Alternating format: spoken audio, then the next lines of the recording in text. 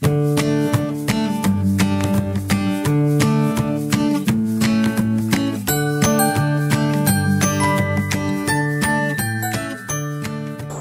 and welcome to worship with Resurrection Lutheran Church in Channahon, Illinois. I am Pastor Ben Ingleson. I'm glad we're together for worship today. At this time, our congregation is worshiping both in person and through our videos. On the Sundays in which we have an outdoor worship service at the church, we make our videos this way. In the future, you are invited to worship with us at Resurrection Lutheran Church in our building and also through our live stream videos. In the meantime, though, I hope this video is a blessing to you today. I'm glad we're together for worship. Thank you for worshiping together with Resurrection Lutheran Church. And we begin our worship today in the name of the Father, Son, and Holy Spirit. Amen.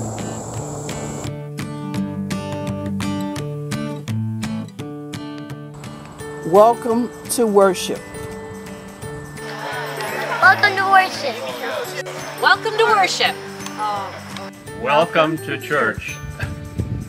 Good morning. Welcome to worship.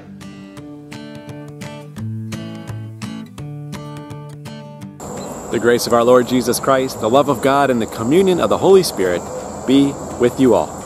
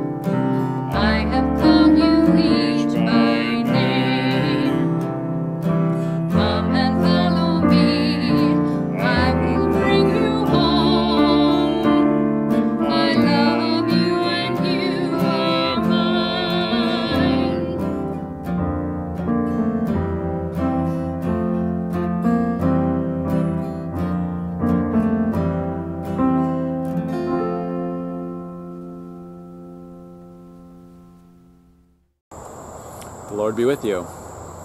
Let us pray. God, we give you thanks for the gift of this day, the gift of your Son and your Holy Spirit. We thank you also for the gift of worship, a time to gather in your presence with our friends in Christ, to give thanks for the gift of your grace and your love that you so gladly and generously give to us. We pray this time of worship would center us in you, would help us to hear your call in our life, as well as to help us give thanks and celebrate for the richness that is your one holy church. And we give thanks that we get to be part of it through your Holy Spirit who holds us together. All this we pray in Jesus' name. Amen.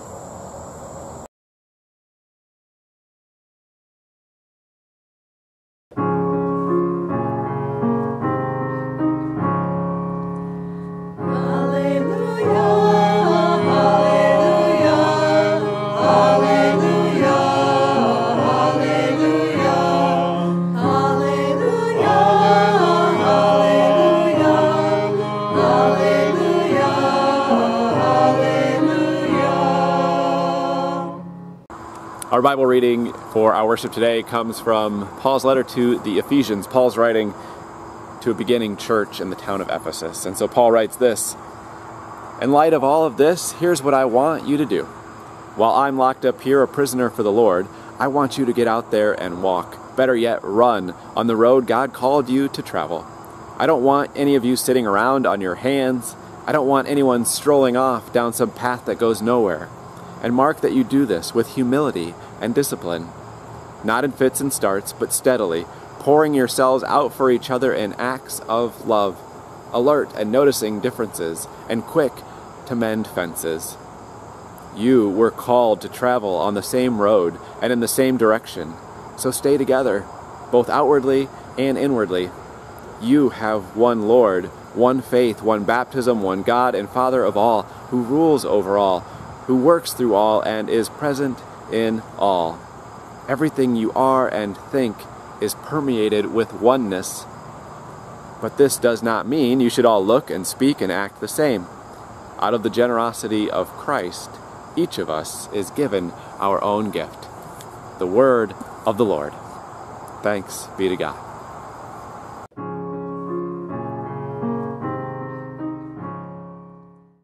So for our conversation today, we're going to make a distinction between oneness and sameness. And as the church, we give thanks that God makes us one, while also not necessarily having us all be the same. So we're going to make a distinction here between oneness and sameness. And this comes up in Paul's letter to the Ephesians. So Paul is writing to a new congregation, a group of Christians that are coming together. They're learning about what it means to be Christ's church in the world. An important note of context here is that in these letters in the New Testament, Romans, Corinthians, Ephesians, Colossians, right, all these letters, these are letters that are being written to new congregations. And as the church is developing and growing a couple decades after Jesus' death and his resurrection, it's important to note that within the church there's a lot of variety and difference. The people who are coming to believe in Jesus and to be part of the church, well, they come from different religious backgrounds. There's different cultural backgrounds represented in the new church. You've got different socioeconomic levels within the church, right? So there's all this kind of difference within the church. And at the same time, we hear in this particular reading where Paul writes, we are one. We are one as the church because we have one Lord, one faith, one baptism, one God who is the Father of all, who is over all, who is with all, who is present in all. So even in light of all that is kind of different within the church, Paul says, hey, we're all one. And we're one because we have one Lord, one faith, one baptism, one God and Father. And then right on the heels of this point about being one, Paul makes this important clarification. He says, although we're one, that does not mean you all should look the same, act the same, and sound the same. In other words, oneness is not the same as sameness. Oneness is not sameness. Just a way of getting into this, I mean, think about all the ways you've experienced the church in your life. Perhaps maybe the congregation you grew up in.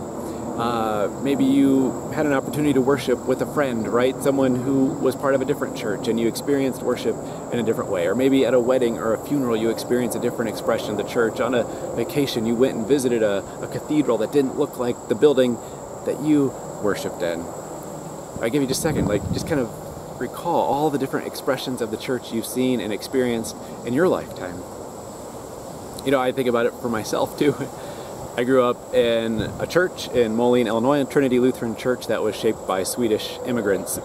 The faith that I grew up in was shaped by the Swedish immigrant experience in the Quad Cities, their piety, the music they liked, and what they thought a holy space looked like. Since moving from there, I've had the opportunity to worship in Catholic churches, Greek Orthodox churches, mega churches, non-denominational churches. I've had the opportunity to worship in hip, trendy churches in Minneapolis that are trying new cutting-edge things in Chicago.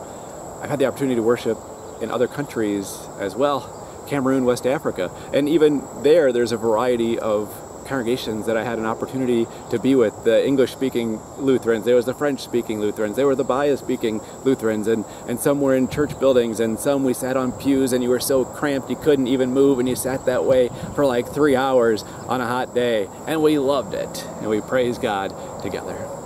I've had the opportunity to worship in house churches, just gathering in a living room in Senegal, West Africa, where there's been an opportunity to like just kind of be in what the Senegalese called the bush, just like out, way out, and we just sat on the ground and sat under a grass thatched roof for worship.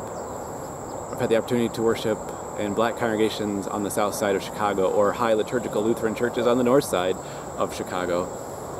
I've been in worship services where we used the pipe organ, where we only used drums, where there was a band leading worship, or where there was silence, or there was chanting, even polka in Wisconsin. On a vacation Sunday, came across a polka service.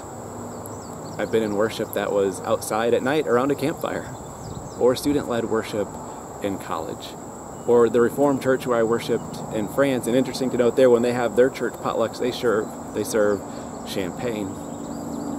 So collectively, right, my experience with different aspects of the church, your experience, we can see that there are a lot of differences within the church, and yet Paul says we are one. We are one because we have one Lord, one faith, one baptism, one God who is Father, who is over all, who is with all, who is present in all. And we think about our experience of the church, what it all comes down to is that essence of we gather to give thanks to God for the gift of Jesus Christ, God's love for us. And in countless ways, the church participates in God's mission that happens in the world. And I should mention, right, because we're on a video, right, we're also worshiping, we're experiencing the church through video, through live stream as well. Now, in some ways, it seems like it's human nature to gather around sameness. Churches, denominations are no exceptions, right? We do tend to gather around what we have in common. And so churches, congregations, we gather around, musical preferences, worship style preferences, biblical interpretation preferences. We gather around political leanings, race, theology, right? There's all these different things that within the church we kind of gather around, and it can sometimes look more like sameness. But Paul writes, we're one. The whole church is one. Even with all of that makes us unique and different as well. And all those congregations that I was just sharing with you, the ones that you thought of too, at our essence, we give thanks to God. And we join in following Jesus into the world to be God's love for all people. So on this kind of like grand scheme, we believe in the universal church. I believe in the Holy Catholic Church, we say in the Apostles' Creed. Catholic meaning universal. And we believe that we are one because God makes us one. The Holy Spirit holds us together as one church.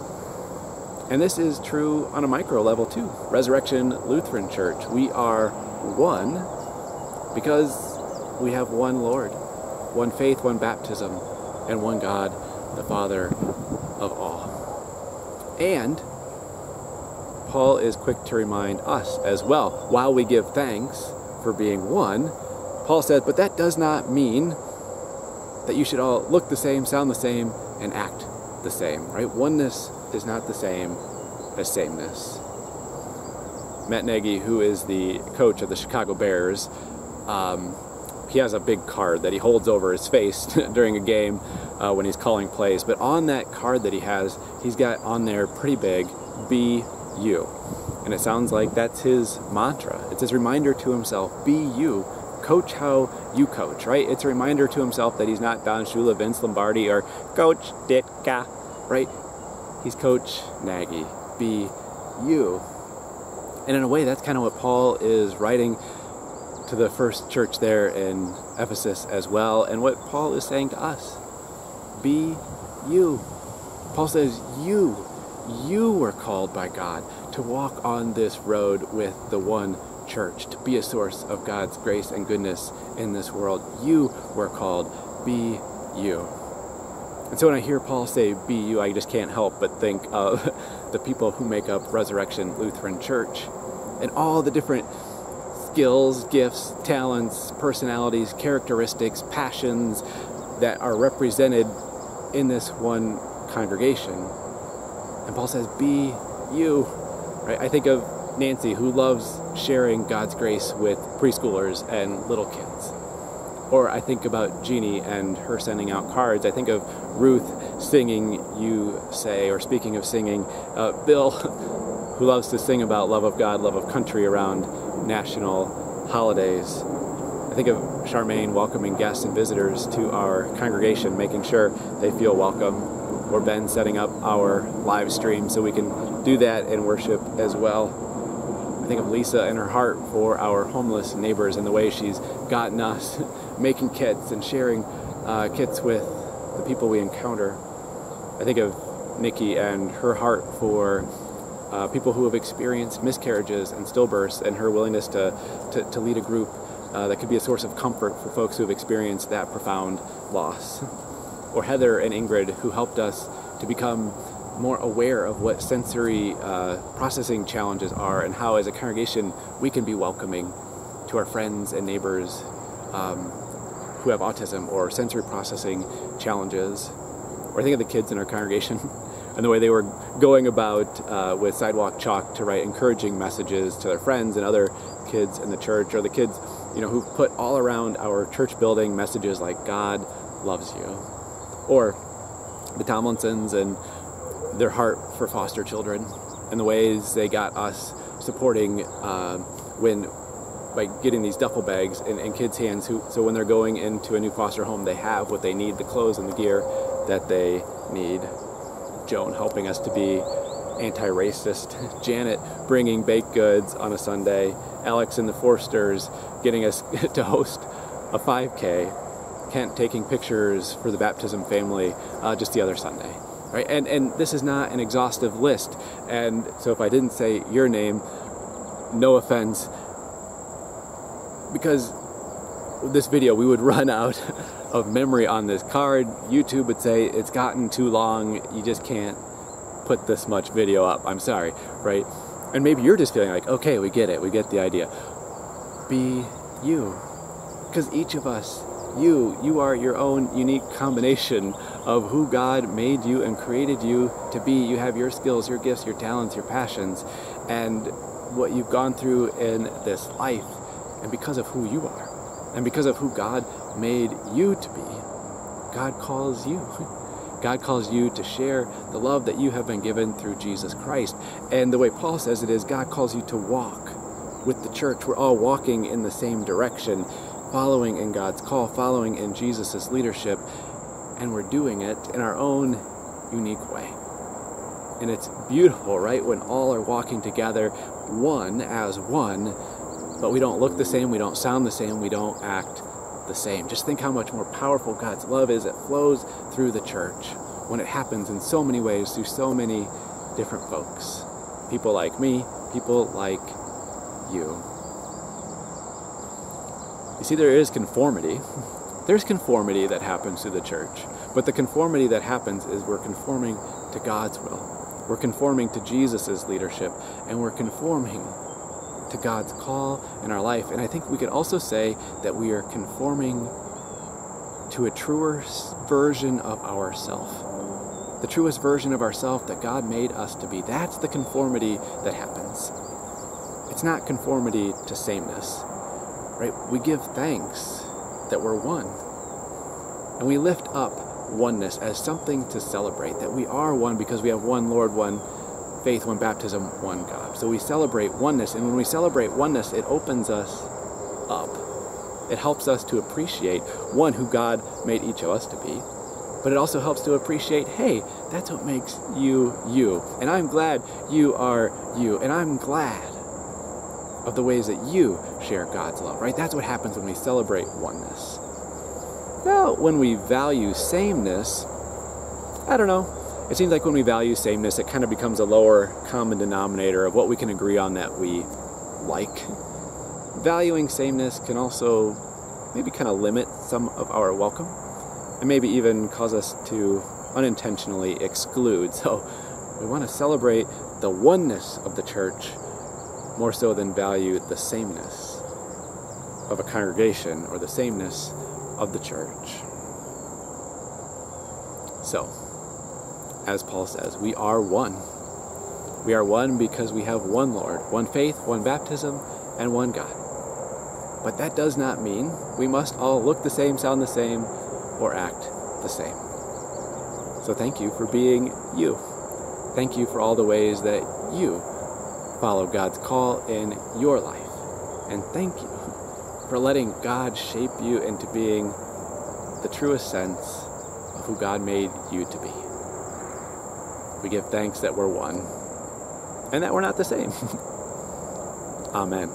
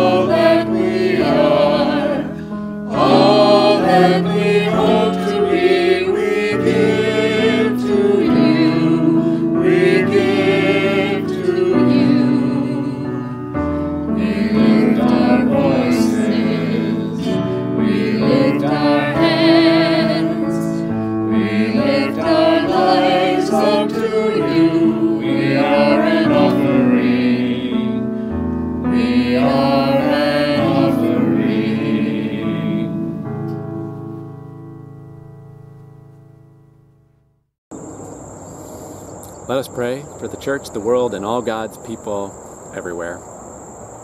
We give you thanks, God, that through your Holy Spirit, through your Son, Jesus Christ, you hold us together as your one true church, your church that is universal, that spans time and space. And we give you thanks that we get to be part of it through your grace and your goodness. Lord, in your mercy, hear our prayer. We pray that you would help each of us to hear your call in our life, and we thank you that you look at us and you declare us good because we are your creation. All that makes us unique, you celebrate. So we pray that you would help us to celebrate that as well in ourselves, as well as to affirm that in our friends, in our family, our neighbors, and beyond. Lord, in your mercy, hear our prayer. We continue praying for your whole world, God, as we continue living through a pandemic. We pray that you continue to help us to be a source of support to one another, especially as numbers have started to rise again.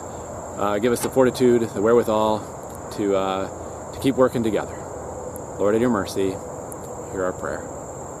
And God, we continue praying for civil servants in our community, first responders, doctors, nurses, those who put themselves at risk to serve us. We thank you for the ways that they follow your call in their life and are a source of your presence when we need help. Lord, in your mercy, hear our prayer. We also lift before you, God, the names of all the ones we know need your healing this day, and we say their names now. Lord, in your mercy, hear our prayer. We give you thanks, too, God, for all those loved ones in our lives who have been a source of your goodness. And we thank you that because we are one together in the church, we are also one with those who have already died in the faith that you have raised to new life. We give you thanks that the oneness of the church spans beyond the grave. And we get to be held together through your eternal love with those who have gone before us. And we say the names of our loved ones now.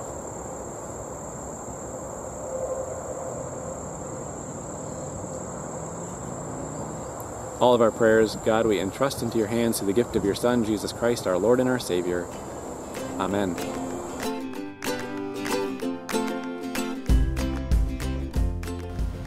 Peace be with you.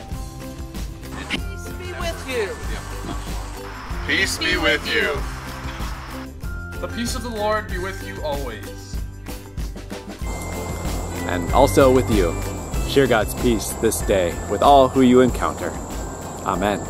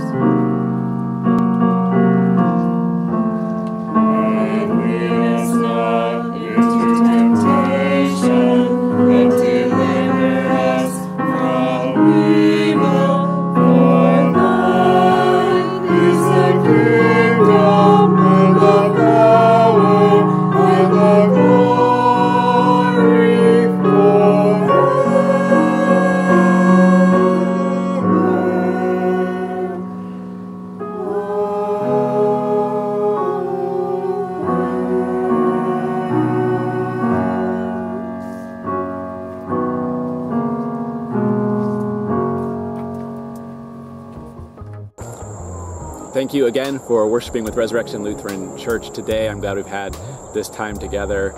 I'm also thankful the Holy Spirit holds us together as one, even when we're not physically in the exact same place. And thank you for being you. We invite you to participate in the life of Resurrection Lutheran Church. If you're not yet connected with us and you'd like to know more about our congregation, please reach out. We'll be glad to follow up with you. Thank you.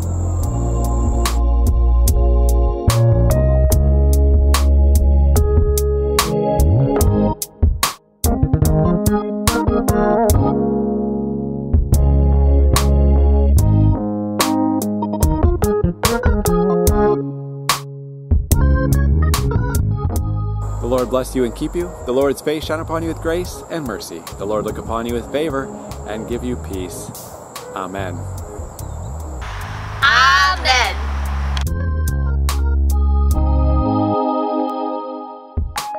Go in peace, be you, and serve the Lord.